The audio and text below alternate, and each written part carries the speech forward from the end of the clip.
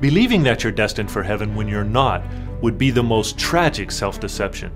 David Servant's book, The Great Gospel Deception, will help you be sure that heaven will be your eternal home. Order your copy at heavenword.tv.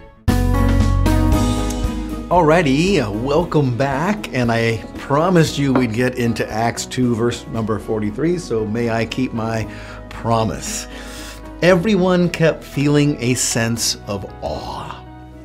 And why was that? Well, a couple reasons, but one was just when you really start thinking about what Jesus did for us on Calvary, and you really start thinking about how great God is in this amazing universe that He's made, and how He's created us for His pleasure, and how He loves us and has made us His children. I mean, that just fills us with awe all the time. We ought to be always awe-inspired.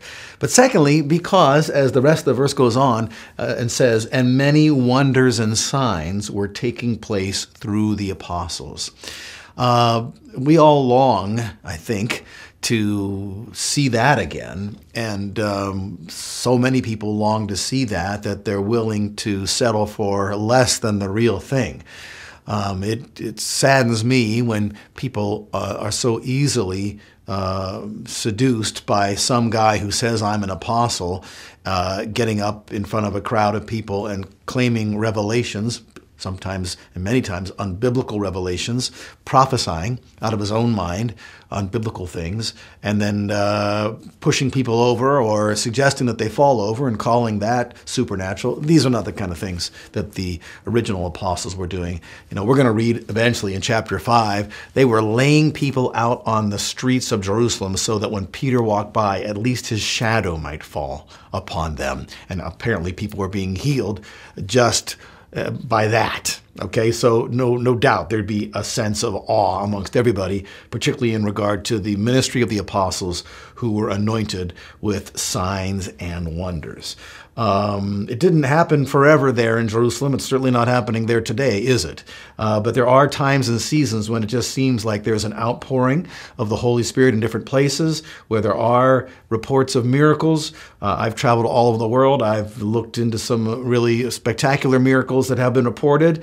One in particular was a guy who was raised from the dead after about 2 days of being dead and placed in a morgue rather, and partially embalmed and so forth. And I personally went to Nigeria and investigated that on 2 occasions and talked to all the key players and was convinced that it was indeed a real miracle.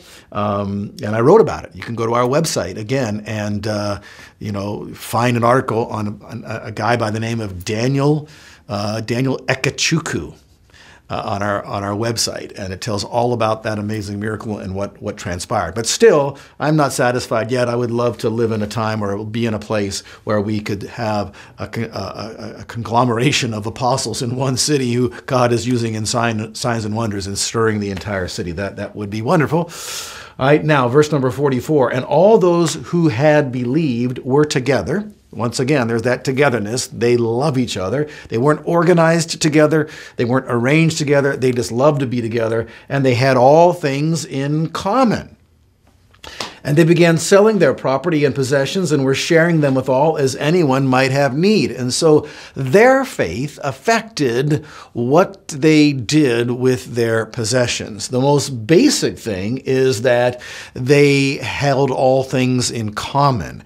Now, this does not mean or imply that they all lived together in one building or in one compound or in one community so that, we're all living in each other's homes and so forth. That's not what it means.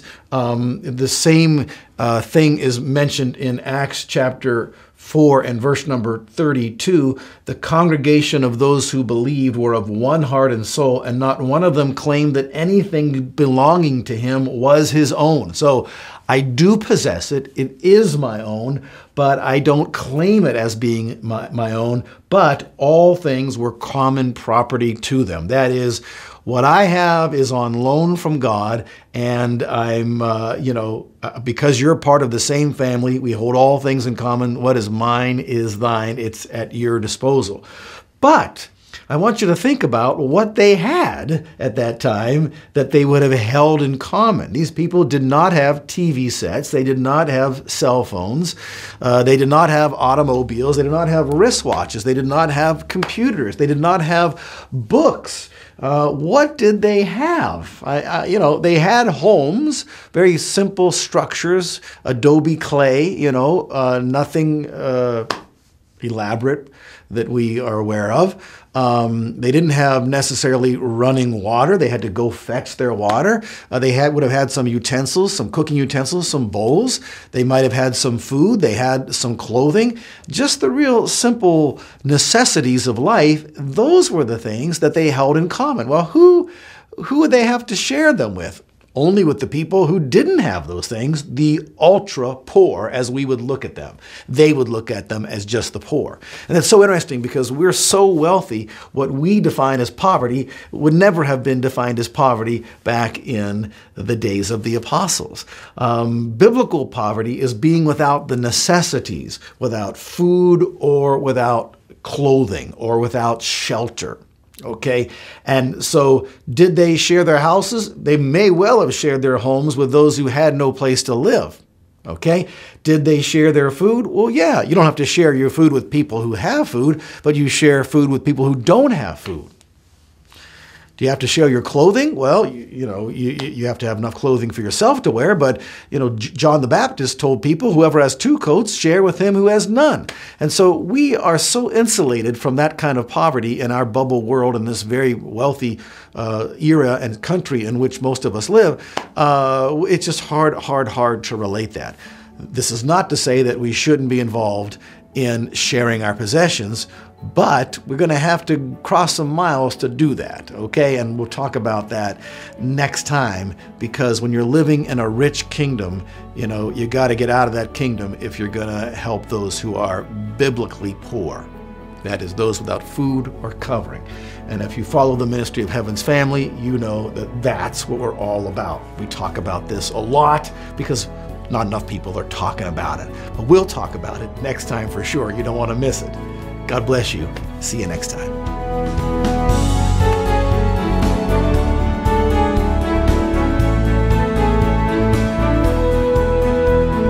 HeavenWord 7 is made possible by the financial support of viewers like you. Thank you.